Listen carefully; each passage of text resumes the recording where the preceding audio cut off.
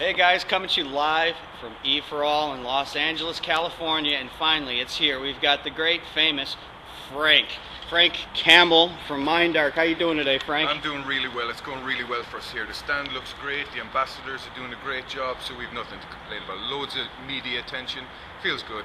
Now I got a couple questions that we got from the forum, but if you could just remind us what your job is. Yeah, I'm in the marketing PR department. You all know me from all the public statements we make, and sometimes when I come on the forum as well. Right on, right on. One of the first questions we had for you, were we going to have more functionality of the hangars coming up in the future here? Yeah, well obviously when space opens up, it's going to be a lucrative business to own a hangar, that's for sure.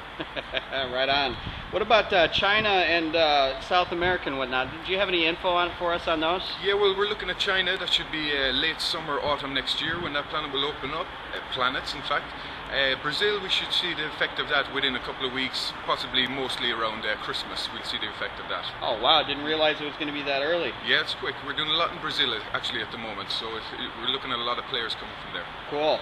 Now, one of the other questions was, you know, we all know the CryEngine's coming up. What can you tell us about the game mechanics? What's going to happen with all that in the CryEngine? Well, you know, CryEngine's going to be a great opportunity for us now to do some special things, you know. While we're building up to it, while we're working on Tropia behind the scenes, what you don't see, possibly vehicles, for example. It'd be a great opportunity to bring some cool content into Entropia at that point when we change over from our existing engine into CryEngine, you know.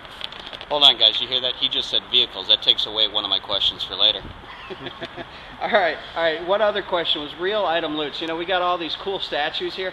Do you think any of the players will be able to get any of these cool statues from a real item loot in their loots? You know, I think that's an actually great idea, and I have to talk to the guys when we get home, because you know we got a situation we could give out real items already, and we have loads of them in there. So why not?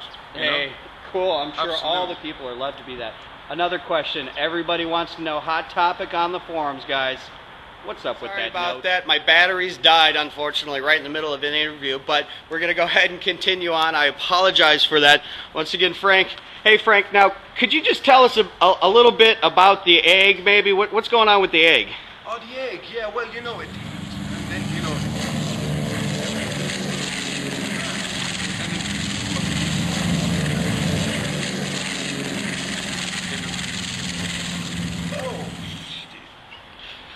Oh my God, guys, did you hear that? Oh, I can't wait to put this video up for you guys. You guys are just, wow, hold on.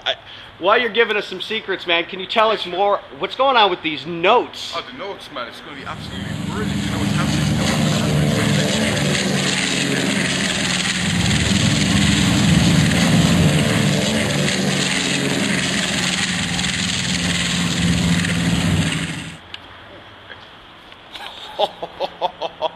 There's a little bit of secret info for you guys. Only people on EF are getting these secrets right now.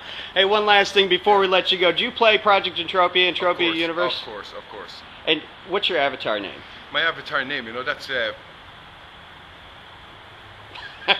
All right, we'll try and find you out there. Hey, have you ever hoffed, and if so, how big? I have actually never hoffed. Holy cow, did you hear that? Every interview so far, except for David. Was it David? I believe it was David. Every interview so far, nobody's off from Mindark. Anyhow, come to you live, E for All, in Los Angeles, sunny California. Hope you enjoyed the interview with Frank. I'm out.